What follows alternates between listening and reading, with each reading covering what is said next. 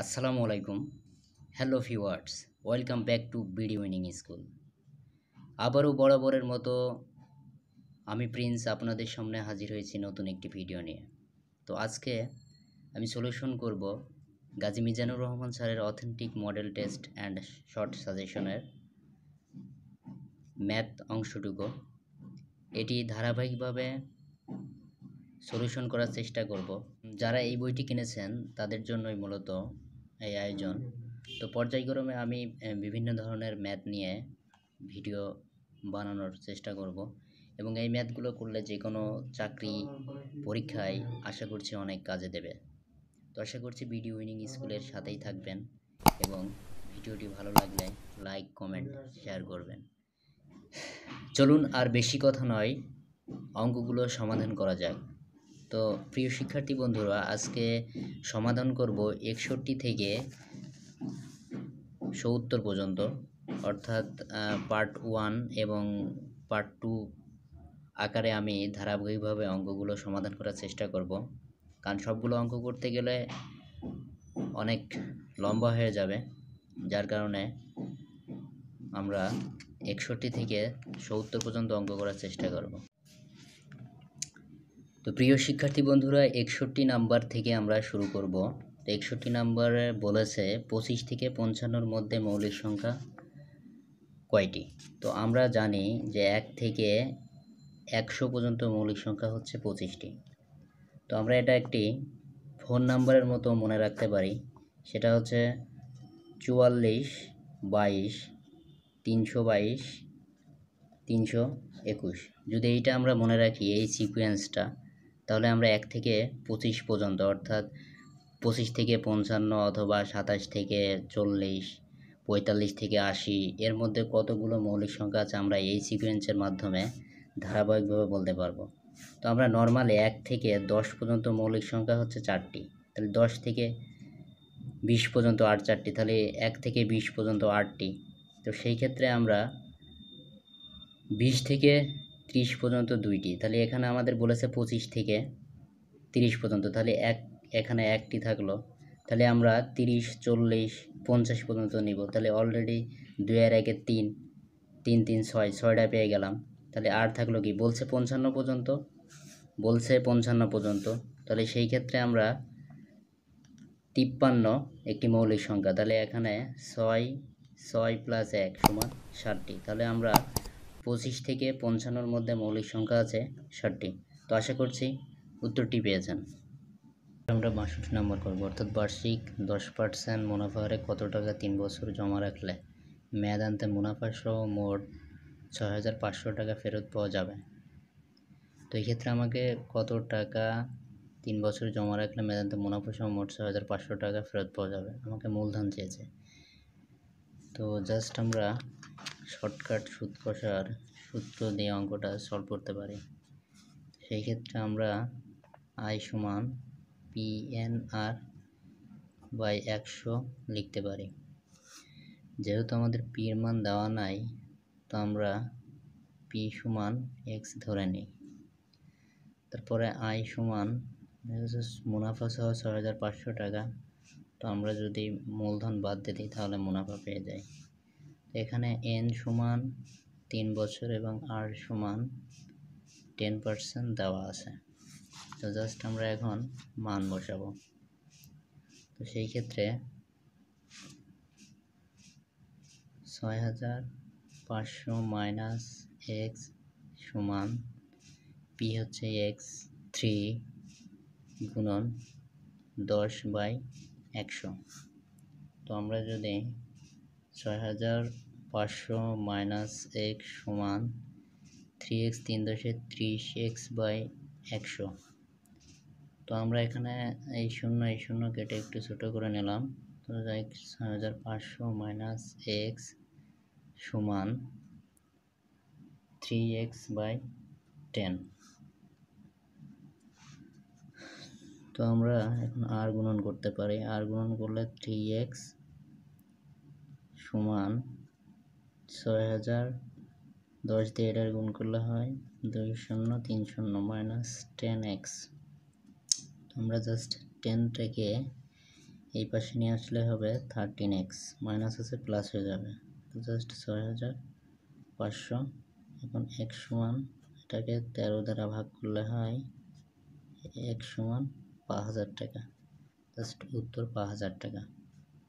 আশা করি বুঝতে পারছেন।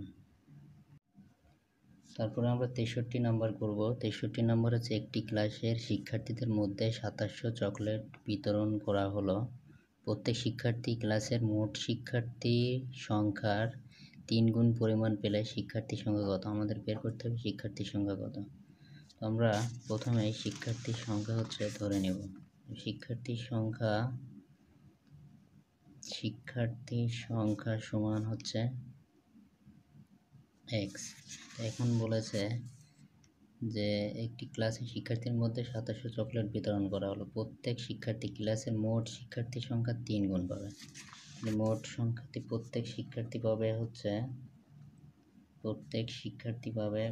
পাবে 3x করে। এখন মোট চকলেট কত হবে? তাহলে 3 গুণন x ইন্টু x সমান 2700 চকলেট। তো জাস্ট 3x স্কয়ার সমান 2700, জাস্ট x স্কয়ার সমান 2700 ভাগ 3 সমান x স্কয়ার সমান 900। এখন x সমান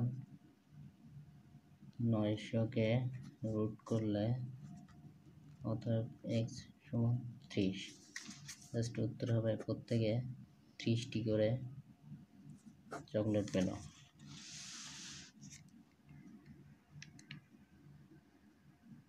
এবার হচ্ছে 64 নাম্বার। 64 নাম্বার আছে দুইটি সংখ্যার অনুপাত 5:8 এবং সংখ্যা দুইটির সাথে 2 যোগ করলে অনুপাতটি 2:3 হয়। তাহলে সংখ্যা দুইটি কত? তাহলে আমরা সংখ্যা দুইটি অনুপাত আকারে ধরে নিতে পারি। তাহলে প্রথম সংখ্যাটি হচ্ছে 5x আর দ্বিতীয় সংখ্যাটি হচ্ছে 8x। তাহলে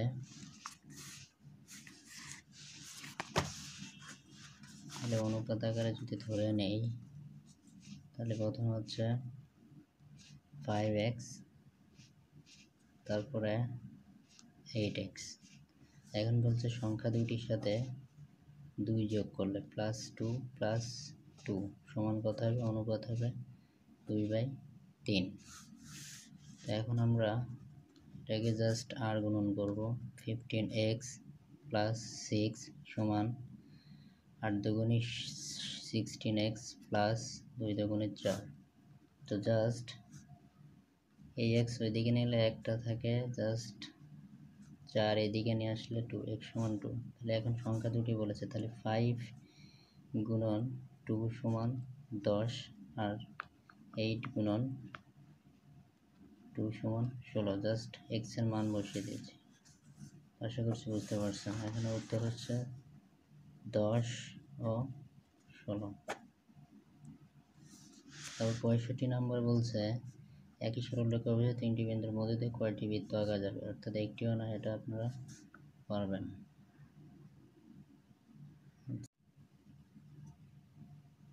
এবার 66 নাম্বার, অর্থাৎ 3 সেন্টিমিটার এবং 4.5 সেন্টিমিটার এবং 5.5 সেন্টিমিটার বাহু বিশিষ্ট কোনো ত্রিভুজের ক্ষেত্রফল কত? তো আমরা জানি বাহুভেদের ত্রিভুজ 3 প্রকার, অর্থাৎ সমবাহু, সমদ্বিবাহু এবং বিষমবাহু। তো আমরা এটাকে অবশ্যই বিষমবাহু ত্রিভুজ ধরব। তো সেই ক্ষেত্রে আমাদের প্রথমে প্রয়োজন বিষমবাহু ত্রিভুজের ক্ষেত্রফল। যেহেতু বিষমবাহু ত্রিভুজ, সেই ক্ষেত্রে আমরা প্রথমেই জানি বিষমবাহু ত্রিভুজের ক্ষেত্রফল হচ্ছে √s × s - a, s - b, s - c। এখন পরিসীমা 2s সমান a + b + c, কিন্তু অর্ধ পরিসীমা শুধু s এর মান বের করতে হলে জাস্ট 2টা = a + b + c, 2 ভাগ হয়ে গেছে। এখন জাস্ট বাহুর মান 3 সেন্টিমিটার + 4.5 সেন্টিমিটার এবং 5.5 সেন্টিমিটার / 2। জাস্ট অর্ধ পরিসীমা আমরা 6.5 পেয়েছি। জাস্ট এই ক্ষেত্রফল, যেহেতু আমাদের প্রশ্নে বলেছে যে বাহু বিশিষ্ট কোনো ত্রিভুজের ক্ষেত্রফল কত, বাহু বিশিষ্ট ত্রিভুজের ক্ষেত্রফল কত, সেক্ষেত্রে আমাদের ক্ষেত্রফলের জাস্ট খালি মান বসিয়ে দিলেই ক্যালকুলেশন করলে উত্তর হয়ে যাবে। অর্থাৎ 6.5 6.5 মাইনাস 3 6.5 মাইনাস 4.5 6.5 মাইনাস 5.5, অর্থাৎ root over 6.5 into 3.5 into 2 into 1, তারপর রুট ওভার 6.5, এই দুইটা গুণ করলে 7, তারপর এই দুইটা গুণ করলে রুট ওভার 45.5, এটার মান হচ্ছে 6.7453 বা 6.75 প্রায় আনসার। আশা করছি অঙ্কটা ভালোভাবে বুঝতে পারছেন।